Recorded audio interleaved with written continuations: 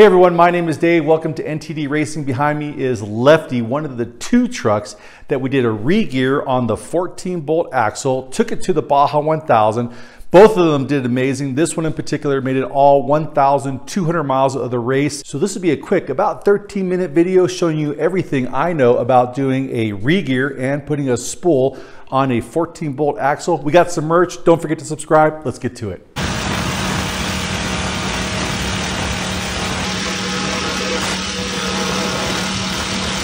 Okay, the 14-bolt axle has been amazing in our race truck honcho. Now we're going to put it in our new truck over here, Lefty, that's getting built. So we're trusting it right now. That'll be one video. This video is going to be the ring gear. Let me show you all the parts that we're going to use. This is everything that we're going to use that should be in your toolbox besides the things that I forget to talk about. We are going to do the crush sleeve eliminator in there, obviously some RTV to make gaskets. You need a 1.5 inch socket to do this job, to take that pinion bolt off. And then you also need some way to make this 1.5 inch socket go onto a small torque wrench so you can measure the preload on the pinion gear. We got one of these little gauges here that tells you how much lash you got. This is a kit. You can find it in the description below, how to get it off of Amazon or eBay or something like that, the Vivor. Here's a tool that we had to make the honcho re-gear work. We got the 538 gears, and then we're also putting it on a spool, but it should be the same no matter what kind of axle you have, whether it's open or you have some kind of a locker. So here are some of the steps we're going to be going through, and I kind of try to break these down to make it as simple as I possibly could. I find that there are basically 4 steps you're going to go through, and there's 2 different colors. Why is that? Well, the first thing you're going to do is the pinion bearing preload. That's in green, because once that's done, you're done with the pinion bearing. And then you go on to the ring gear, and as you're doing those, the ring gear, bearing preload, and then the lash, and then the pinion depth and all that, if you make an error, or if you find that something doesn't work there and you got to readjust it, you got to kind of go all the way back up to the beginning and do it all over again, and keep doing that process until you have that correct. There's also all the values that I use for this, and then some torque specs that work for me. All right, here's a quick look at what the inside of the 14-bolt looks like. Right underneath these retainers right here, these caps are the bearings for the whole carrier. You look inside here, these things with little holes in them, that's what actually puts preload. Those things screw in and out to put preload on those bearings and adjust the ring gear left and right in relation to the pinion behind there. The way you can think about this all the time is, imagine this over here is the driver's side, and it's righty-tighty to tighten to make those things go that way. So whether it's this one, you turn it to the right, it's moving that way. You turn this one to the right, it's moving that way. So before we remove the bearing caps, we are going to mark those to make sure that we remember the orientation and then also which side they go on.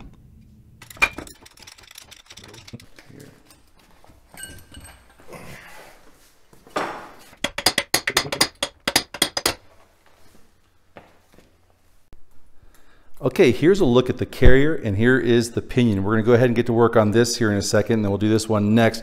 And in this thing, we're going to take the bearings off. We're going to reuse those. But besides the bearings, everything else is going to be gone, because we're going to be using this spool and put it on with this ring gear.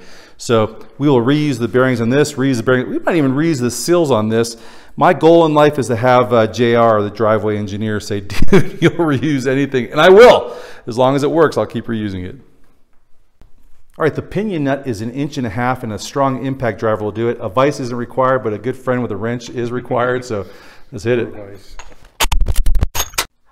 Okay, to remove the bearings from the pinion, we actually made this thing out of 1/4 inch plate to help us out, and it sure helps out a lot. It is a 5 inch hole, a 9 inch by 9 inch plate. We put some bends on it, and basically you'll see how this thing works. The pinion is going to drop down inside there, and it's going to give it a place to sit. We're going to put it on these boards, these 2x4s in our press brake, and that is just because it didn't fit. This is a 20-ton press brake from Harbor Freight. After that, our bearing puller had this big nut, which we're going to go ahead and use that to push straight down on the bolt for the pinion and push that pinion right out the bottom.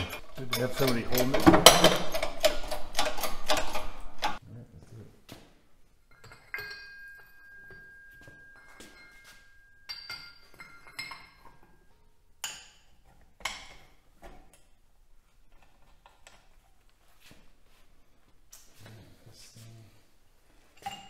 side of the bolt it was. All right.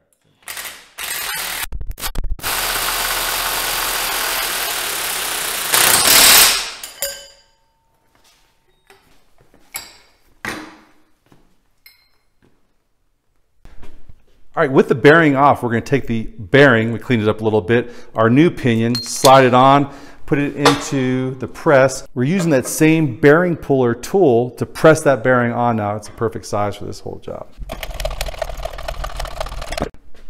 Okay, this whole mystery of the crushed sleeve eliminator. This here is the crushed sleeve that was in the original pinion. We're taking it out and we're measuring it, and what it comes out to is about a 0.830 inches. They give you a whole bunch of shims with this new crushed sleeve eliminator, and the thing about this is it's not going to crush. It's about 0.74 inches, and you need to have a combination of shims to take that to the 0.83.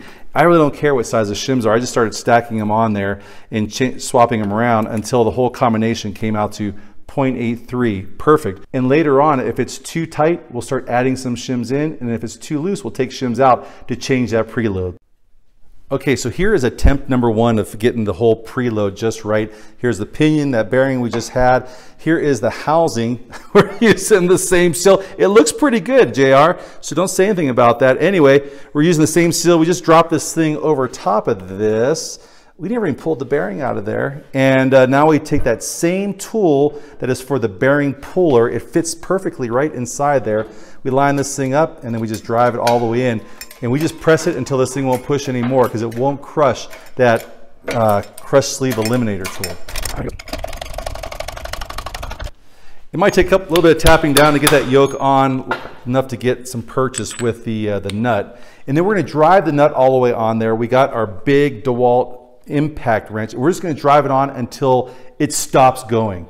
And that should be about 300 foot-pounds of torque or some massive number or something like that.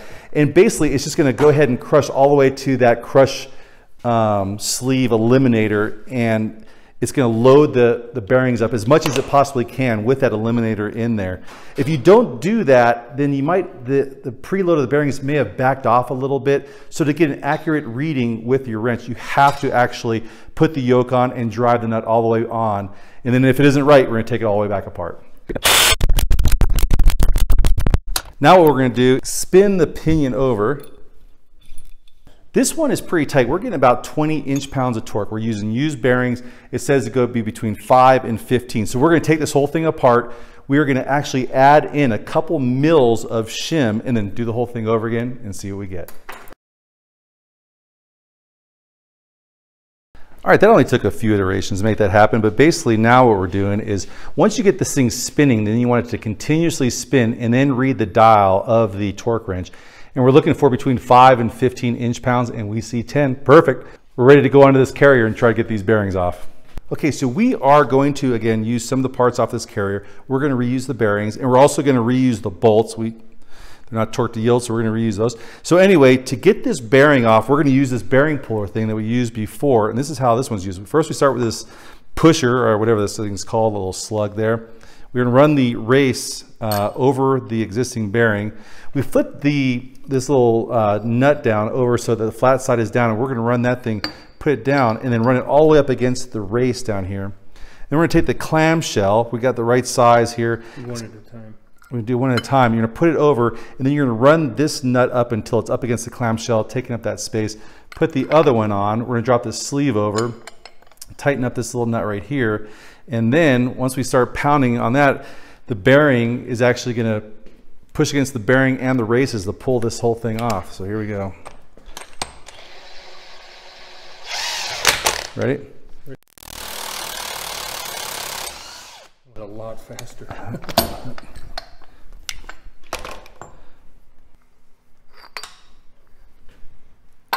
All right, there's the bearing, just as good as new, ready to go on the next one.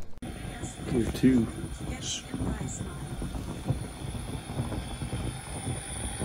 All right, I put a little mark in there, now it's heated up. It just drops right in place and you gotta slide it around. All right, as we go to torque this thing down, these are 5/8" bolts.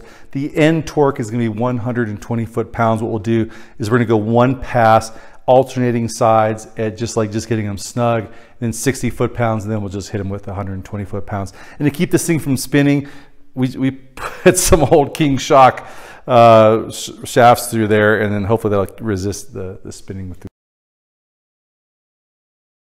All right, it is time to use the bearing race driver set. If you want one of these, you'll find the link for it in the description below, and the 20-ton press from Harbor Freight to drive these bearings back onto the carrier. Okay, so we're going to drop the pinion in with the old spacer. Now, lining the pinion up, you see there's this little oil galley right here. That lines up with this oil galley inside there. There's also a flat side on the side of this pinion. That goes on the passenger side as you drop that thing in there. A couple taps and it'll seat itself right in there. All right, the bolts that are going in here are 9/16, and they take 65 foot-pounds of torque. To prep the case to drop the ring gear in, we need to take these pre-tensioners or the preload nuts and just basically twist them righty-tighty to get them all the way out of the way over here. This one also goes righty-tighty, and that'll take it in that direction. Now we're ready to drop the ring gear in. Close, and then just drop it into place.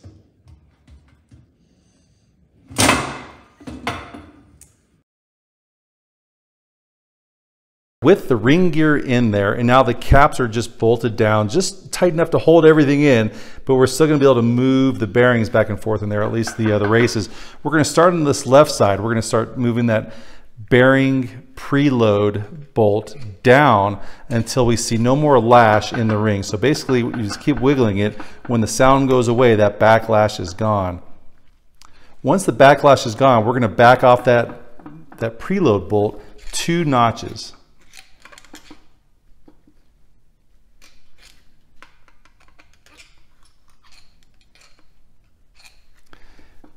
2 notches over there. Then we'll come over here to the right side, and now we're going to take out all the play in the bearings by bringing this one basically up to put pressure on that bearing. And once it takes all the play out, now we're going to go 2 more notches because we're using used bearings.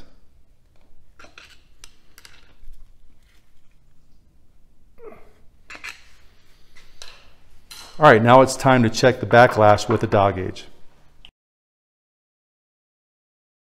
So we got our dial gauge hooked up here. It's kind of magneted over here. There's probably tons of different ways, but the big thing as you set this up, you want it mostly tangential to the direction of the teeth. At the very tip of the teeth also set up. We got this thing on 0, and as we move our ring gear, 8. That's awesome. So that brings us right into the zone that we were looking for between 3 mils and 12 mils, and ideally the best would be between 5 and 8, so we nailed it. Okay, with that done, we're now ready to tighten down these bearing caps. It's a 13/16 socket, and we're tightening it down to 135 foot-pounds of torque.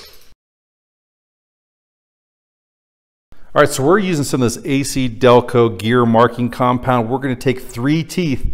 We're gonna paint the entire thing, both sides, so that when the pinion gear runs in there, we can see what it wipes off. So now what we want to do is basically run the pinion across the ring gear. We're going to use a drill as opposed to some kind of an impact wrench, just so I get a consistent spin. He's going to put resistance on the ring gear so we get a good marking on the pattern on that ring gear. Ready? Yep.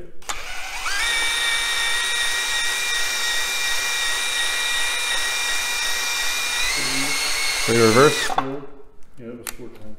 Ready? Other way? Yep. So he's putting a little bit of resistance on there. We're gonna let it run through a couple times, and let's check out what the gear pattern looks like. Once you're done, you go into the Yukon kit instruction manual. It's gonna talk about coast sides and drive sides. You're gonna compare what you see on your gears to what you see in here. And if it's good, you're good, button it up and you're done. If it is not good, if for some reason you see something you're not supposed to see on there, so let's say, for example, you see pinion too far away, you got to go back in here and follow the instructions and either take shims out of or put shims into the pinion gear. Come back over here, redo, like loosen up these bearing caps, redo the backlash, check that with the dial gauge again, and then paint these gears and spin them over one more time, and keep doing that until you get a gear pattern that looks just right with the correct amount of backlash.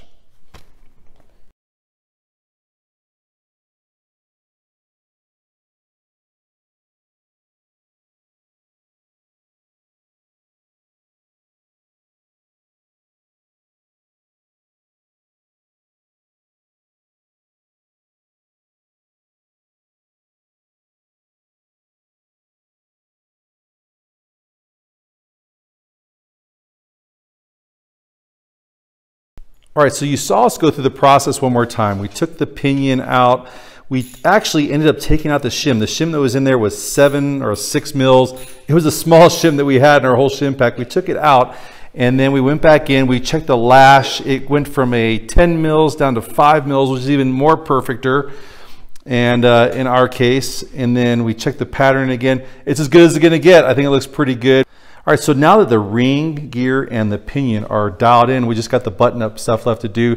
We're getting the surfaces all clean. We're gonna put a gasket on for our new diff cover. That's gonna be 35 foot-pounds of torque for those bolts and their 1/2-inch sockets. We also need to get our axles back in. So we're gonna clean these up. We're gonna use RTV on these, and that's gonna be a 19 millimeter, and it's gonna be 115 foot-pounds of torque to put those things back in. Once we get this thing all buttoned up, it's gonna be ready to go into the new truck. Can't wait to see it drive. I hope you found some value in this video and we've earned your clicking the subscribe button. If you're looking for more information, some of my favorite videos, which I got a lot of the information from, are in the description below, and you can check those out for more in-depth information on how to regear the 14 bolt. And one last thing, I would like to thank all of those who participated in my previous video. We were raising money for a very deserving family during the Christmas holidays. They had lost their mother. And they were asking for about $3,000. I think we nearly tripled that. That's amazing. I'm totally humbled to be part of this community. So thank all those of you who gave up some bucks for those folks. Anyway, got a lot more of these videos to come. We're getting ready for the Mint 400. Hope you will choose to join us in those videos, and we'll see you next week. Take care of yourself.